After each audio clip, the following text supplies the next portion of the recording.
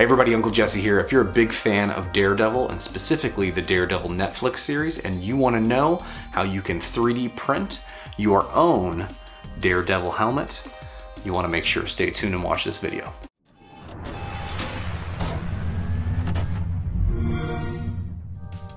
Hey everybody, Uncle Jesse here. If this is your first time watching my channel, I cover all sorts of things from 3D printing to Xbox videos.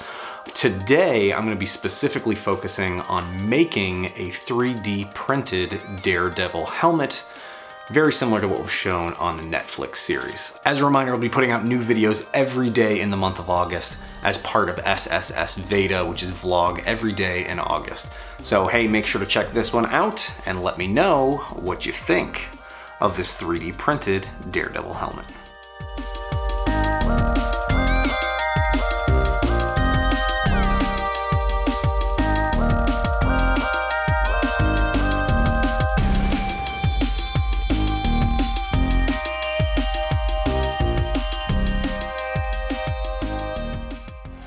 All right, first prints are done. I am pretty happy with how this is turning out. It's a little bit of cleanup here that I'll be doing.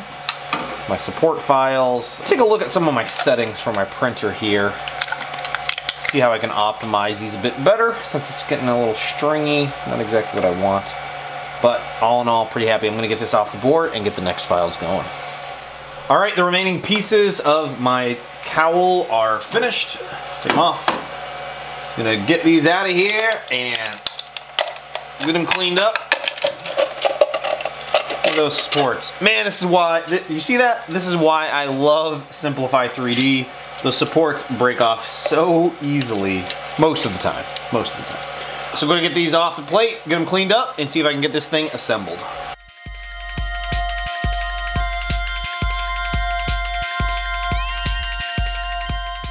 So a little hard to show here, but here is some gaps that I've got in the front part of the cowl here. I'll have to fill those. Just has to do with the, I'm not sure if it was the file or how the print's actually printed on my printer or what. Actually, I was able to just now pretty much fill the seams here.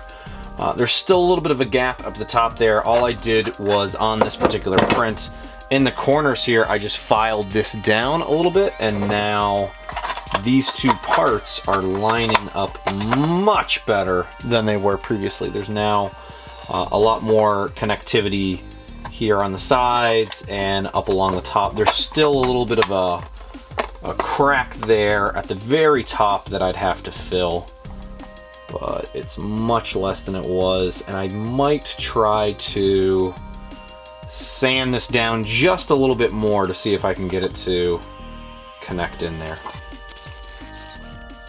Not bad.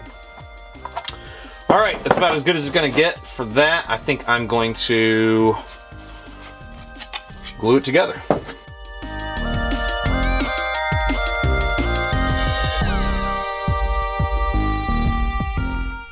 All right, so I got the two pieces glued together.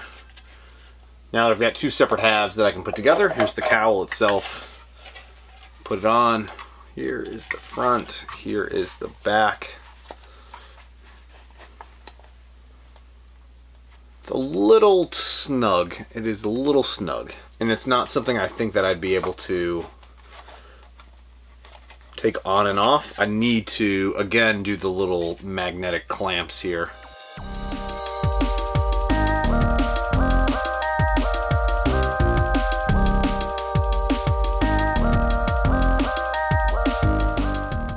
Alright, so now I've actually got my helmet. I painted this black, just used some flat black spray paint to give it a nice black coat. What I'm going to do next is actually tape off the sections here that I want to remain black because I'm going to paint this red. I'm just going for a quick and dirty prototype of what this is going to look like. More than likely I'll go back over with some XTC 3D, smooth this out, fill the gaps here, all that good stuff. But for you guys, I wanted to show you what this potentially could look like all completed and done up. So what I'm gonna do again is just take some tape here, and based on the photos that I've got as reference from the show, start taping this off. So I tape it off section by section. You can either use your finger here to fill it in up to the edge and seam. I've got this little spatula tool thing here that I've got that it helps me press into those lines, into the corners. Totally not necessary. You can use your finger for the most part. And then once I've got it nice and crisp, my lines, I'll take my X-Acto knife and start at one edge, press in and cut.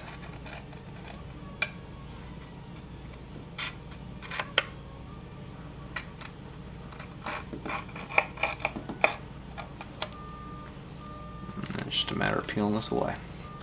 And then after I peel it off, any area that kind of stuck up, I can go back in there and push it back down. I'll go back over with my finger again. And then I'll just continue that all along these other areas here that I want to tape off and leave black.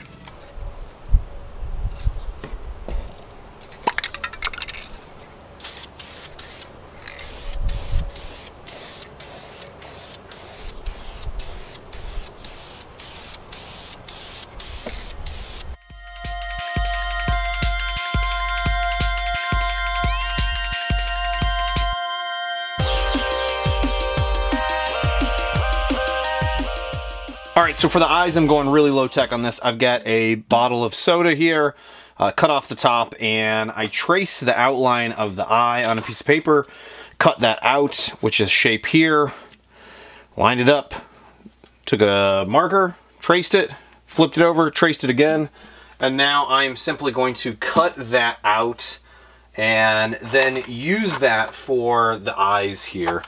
Of course, here is my scissors, so let's cut these out. I'm going to do my best to keep this as clean as possible. I'm not going for super high-end on this. I'll have to figure out a better way to do the eyes later, but for now, this will be perfect. And what I'll do is, I'm going to take the red metallic spray paint that I have, and then coat these with that, and then use these as the eyepieces for the mask. I'm not sure if I'll be able to see through them or not, but should look pretty cool. So here is this. Perfect. So it'll go in like that. I'm going to cut out the other one and then get these glued in place.